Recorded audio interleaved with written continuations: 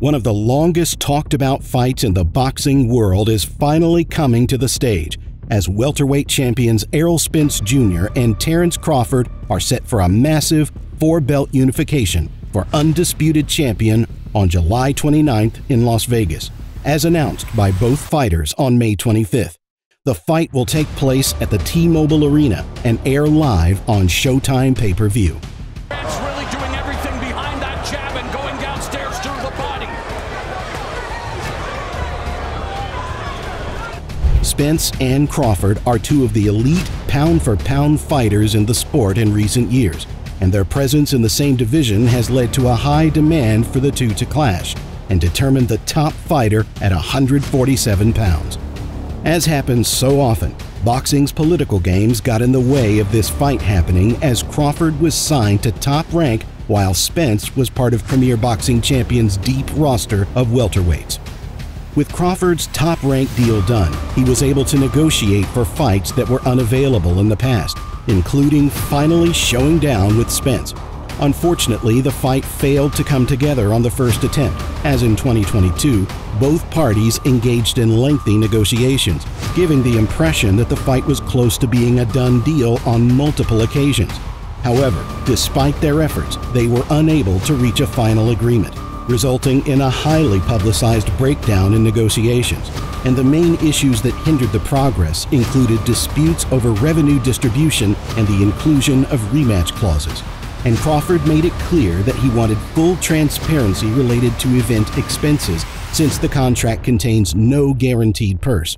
Hard left hand again. Crawford wailing away at Lundy in the corner, and Willis is going to stop it. And just like that, last will tell, Terence Crawford has another big knockout victory. And like the Delorme fight for Crawford, the fight's going...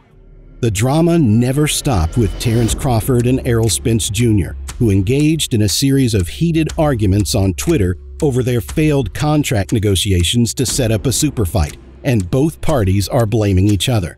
And now that lawyers have tied up some loose ends, the highly anticipated welterweight bout is set for next July, and both fighters are patiently waiting to settle their conflicts in the ring. A fight which will shake the boxing world itself, and a chance for the winner to take it all. Terence Crawford and Errol Spence Jr. have emerged as the most dominant champions in the weight class, and the time has come to determine who between them is the king of the welterweight mountain. They already have bad blood between them, a 3-division world champion and the most avoided fighter in the world of boxing. Crawford has garnered the reputation as the boogeyman of the welterweight division. He's one of the most dreaded welterweights, with a boxing record of 30 brutal KOs out of a 39-0 streak.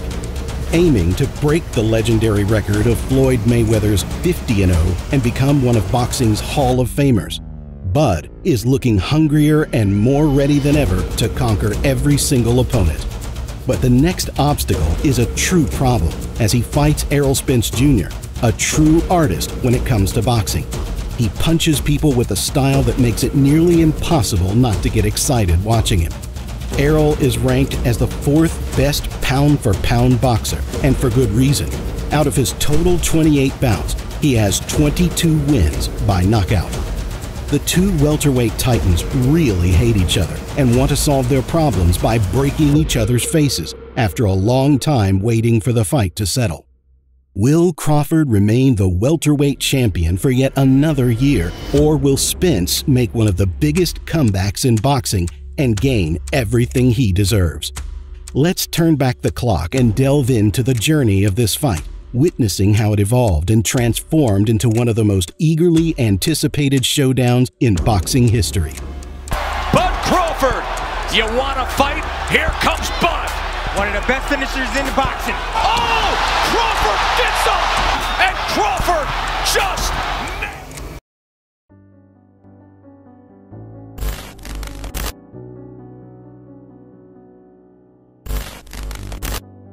Spence Jr.'s journey to the undisputed welterweight title began with his fight against Kell Brook for the IBF welterweight title in 2017. Both were a great matchup on paper, and they delivered a terrific fight at Bramall Lane in Sheffield, England. with Spence separating himself from Brook down the stretch and scoring an 11th round stoppage, emerging victorious, capturing the title, solidifying his position as a rising star in the welterweight division and earning that belt with a tremendous performance against a valiant defending champion and on Brook's own home turf in the United Kingdom.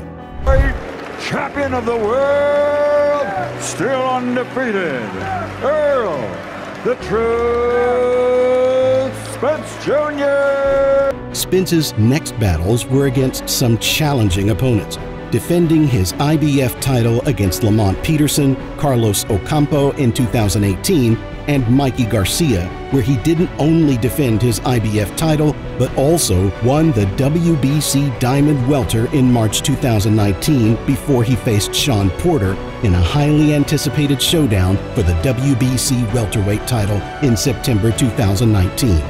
The fight proved to be a grueling battle, with both fighters showcasing their heart and determination as Errol Spence had never been tested at this degree of difficulty. Shawn Porter pressured, prodded, and exposed him during a title bout that stretched every bit of Spence's vaunted boxing skill. The budding welterweight superstar emerged with 2 championship belts after he figured out the answers to this test just in time. Spence added the WBC welterweight title to his IBF strap with a thrilling split decision victory over Shawn Porter and ultimately came out on top. In favor of the winner, he is now the WBC and the IBF welterweight unified champion of the world, Errol Spence. Errol's long winning streak didn't stop here, as he continued to climb to the top scale of boxing, where he managed to defend his titles against Danny Garcia in December 2020, despite a severe car accident nearly 14 months earlier where he survived in a miraculous way. Spence came right back and insisted he was still the same fighter, and any skepticism surrounding that claim disappeared that night when he won by unanimous decision.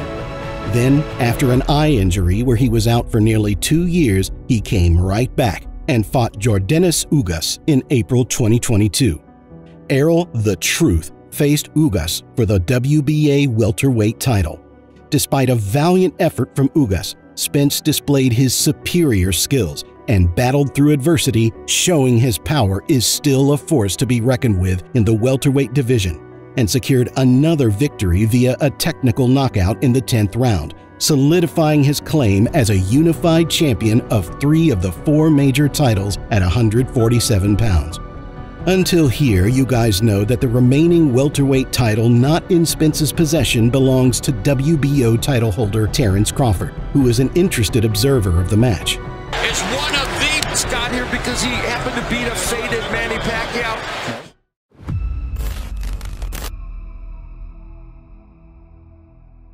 On the other hand, Crawford's path to the welterweight division began with his historic fight against Julius Indungo. Prior to that, Terence Crawford held 2 world titles. He was the WBO light welterweight champion and the WBC, Ring Magazine, and lineal light welterweight champion.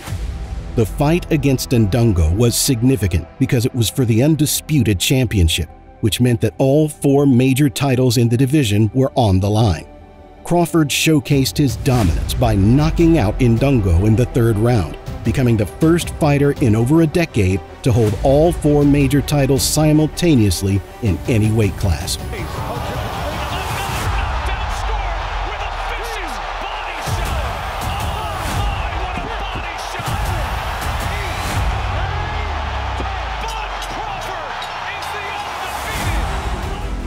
After his triumph at light welterweight, Crawford moved up in weight to the welterweight division. His debut in the division was in June 2018 against Jeff Horn, putting his undefeated record of 32-0 on the line versus the reigning champion at the time, who had defeated the legendary and boxing icon Manny Pacquiao a year before. Crawford displayed his superior skills once again, defeating Horn and capturing the WBO welterweight title. Crawford's legendary winning streak continued with 6 title defenses against Jose Benavidez Jr., Amir Khan, Egidius Kavaliauskas, Kell Brook, Sean Porter, and David Avanesian. The long-awaited clash between Spence Jr. and Crawford promises to be a monumental event that will captivate the boxing world. It's a chance for one fighter to solidify their claim as the top welterweight and potentially pave their way to the Boxing Hall of Fame in the future. From a quality versus quality standpoint, it doesn't get better than Crawford versus Spence for all 4 welterweight belts. They're a combined 67-0, 52 KOs. They're pound-for-pound royalty. Crawford #1 and Spence is #4 on Boxing Junkie's list. Both are not young, with Crawford being 35 and Spence 32, but the magic is neither has shown signs of decline. Bottom line, these are 2 of the best fighters of their generation, making this the biggest 147-pound matchup since Floyd Mayweather and Manny Pacquiao in 2015. The tension, animosity, and desire to settle their differences in the ring will undoubtedly make for a thrilling and explosive showdown. Round by round, this fight will be dictated by pace and positioning, or in other words, ring generalship. Whoever is the ring general will win a decision. They both have the power to stop each other, but many boxing experts expect them to make it to the cards. Boxing fans eagerly await this momentous event, hoping to witness the crowning of a unified champion of the 4 belts in one of the sport's most competitive weight classes.